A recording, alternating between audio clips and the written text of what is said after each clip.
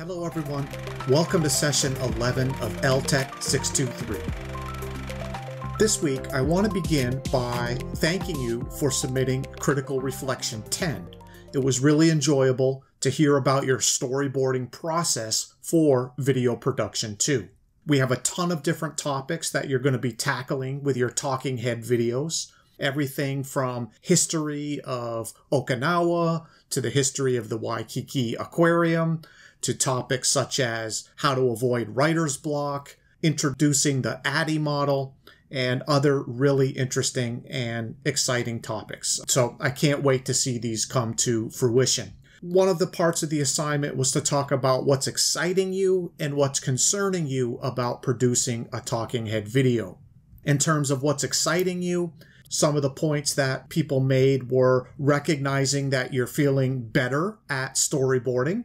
Another point that was made was that with the talking head video, you feel like you have a little bit more focus on pedagogical planning in terms of how you want to deliver the information this time around than the less familiar chalk and talk style that we did last time. Also, some of you were excited about the possibility of practicing personalization and really trying to make your video as engaging as possible for your target audience. Some of you were excited to try new things related to lighting, and then also you were excited that you had a better understanding of the larger production process that we're going through, and that clarity is setting you at ease slightly in terms of taking on this next production.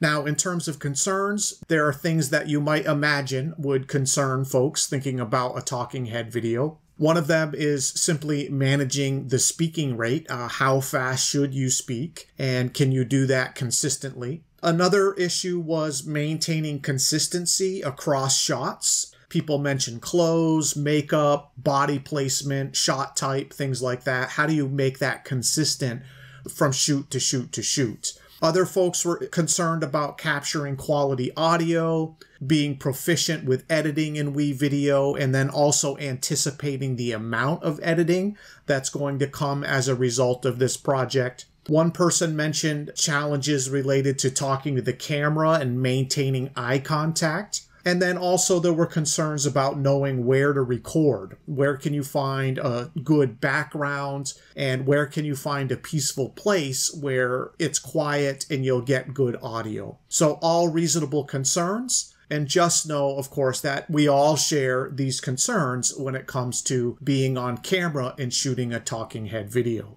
Now, with that, I want to transition to talk a little bit about media delivery problems as introduced to us by Lang and Costley. Now, this particular article was titled Improving Online Video Lectures. And in that article, of course, they talked about, from the literature, 5 general media delivery problems. And the first one, of course, was pacing, and this idea of the rate of speed at which information is presented. And we know from cognitive research that if visual media is delivered too quickly, student comprehension levels suffer. Keywords related to pace include speed, fast, slow, quick, quickly, rate, and time. Those are all words related to pace. The second problem has to do with intelligibility, and that's the ability of the learner to be able to accurately see or hear content delivered by media in order to make sense of the information. Keywords related to this has to do with size, big, bigger, small, smaller, low, high, distorted. And ideally, of course, with any type of instructional media, you don't want learners to have to strain in order to be able to see or hear what's being shared. So intelligibility, super important. The next media delivery problem is quality, and this is different than intelligibility. And this really comes down to how the learner sees the presentation or design of the video. And this, of course, has to do with aesthetics and production value and overall design. Keywords related to quality include good, bad, poor, new, old, outdated, clear, unclear, things like that. The fourth delivery problem has to do with media diversity. And this is the idea that we want to use a variety of types of media to deliver information to learners throughout the lesson.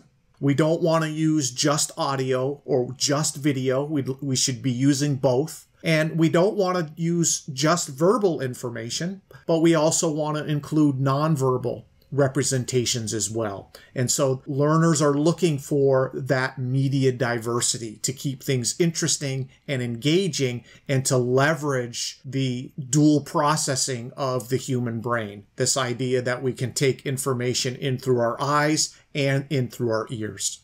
And the fifth media delivery problem has to do with congruence. And this is the idea that all of the pieces of information that are being presented are connected in some meaningful way. It can't be haphazardly put together, or that's going to strain the learner's ability to make sense of that information. So there you have it, 5 general media delivery problems that are very much related to video lectures and talking head videos. Now, of course, I'd like you to think a little bit about how these media delivery problems, they don't necessarily have to be problems, but they're really dimensions in and of themselves, connect to the Venn diagram that we've been developing and leaning on this semester. Now, interestingly, the Lang and Costley research actually involved real students commenting on video lectures. And the researchers actually identified 211 different complaints that learners submitted. What's interesting is they analyzed, well, what things do these learners complain about? So in other words, what do learners notice in terms of these general types of media delivery problems? And it turns out that it's actually quality is the problem that they most complained about. So 34% of those 211 complaints were related to quality. The next category was intelligibility, which is pretty shocking, but as we all know, technically it's hard to capture audio and video that's of high enough quality that it is intelligible. And that's not something that happens by accident. The third most popular complaint was related to pace, which is very interesting because that's something we can easily control in the delivery of our instruction. And then in fourth place was media diversity, and then finally congruence. Now with that, what I want to do is apply these 5 areas of media delivery to the analysis of a talking head video. So this is a 2017 video, and it's called Slack Tutorial, How to Use Slack Like a Pro in Less Than 5 Minutes. So I'm just going to play a 30-second snippet of this video. Let's go ahead and watch that. What's up, everyone? I'm going to show you how to use Slack like a pro in less than 5 minutes because I got to get going in 5 minutes. So I'm going to just show you the first tip right off the bat. Type in message and then put someone's @name. So let's just say Chad, and you could say anything. And you could write this from any box. Boom, what up, dog? And you could actually say that from any single person. It saves you a bunch of time. I'm going to show you a bunch of other keyboard things. In the bottom left, you can actually see what I'm typing. If you're able to save 1 hour a day from this, think about all the free time that you're going to have at the end of the year. You can go to Mexico and send me back some tacos. Let's get going. So let's see, Jamie just sent me Okay, so let's analyze that from the perspective of a talking head video. Well, right off the bat, the host, Kagan, sets the tone and speed of this talking head video. It begins with a cold start, and he says that this is only going to be 5 minutes because he's got to get going in 5 minutes. So he's setting up this kind of sense of humor. The pacing is getting started. It's going to be very quick. He's managing expectations. And then from there, the video transitions immediately into the channel's video intro, which only lasts 3 seconds, has this kind of goofy graphic and this funny banjo sound. And then once the tutorial actually begins, we see that the screen is actually loaded with content. So talk about media diversity. We can see Kagan. We can see live screenshot or screen capture of the Slack software itself. And then we can see down below that the keystrokes that he is using to do certain things in Slack. So from a certain perspective, we have a picture in a picture and then another picture in a picture. As a result, we have all of this media diversity. We're seeing what he's doing, we're hearing what he's doing, while he's actually explaining to us what it is that he's doing. Further still, throughout the video, there are sound effects and this jumbo-sized text that's kind of superimposed on the lower part of the video. And of course, this reinforces certain messaging and offers even more media diversity. And he even takes that a step further by using memes that have pictures and text in a picture-in-picture style. So all in all, this is a really interesting case study in very tight editing, which we'll talk more about next week, but also in media delivery in terms of the areas of pacing, intelligibility, quality, media diversity, and congruence. So I thought it would be fun to kind of look at that example to give you a little bit of inspiration and to help connect our reading to this real-world example. All right, now in the last few minutes of the video, I want to just give you a few production tips for filming your talking head videos this week. So production tip number 1, it's really important to pay attention to speaking direction. Be deliberate in whether or not you're going to talk straight on to the camera and be centered, or do you want to use more of an angle where you're talking off camera off to an angle. Also, please pay attention to your vertical spacing. As we saw in one of last week's videos, we want to have the top of our head almost to the top of the frame. So think of the 2-finger rule, that just 2 fingers worth of space above your head to the top of the frame. Relatedly, pay attention to the shot type. Now take a look at these 3 shots. We've got a medium close-up, a medium shot, and a medium long shot.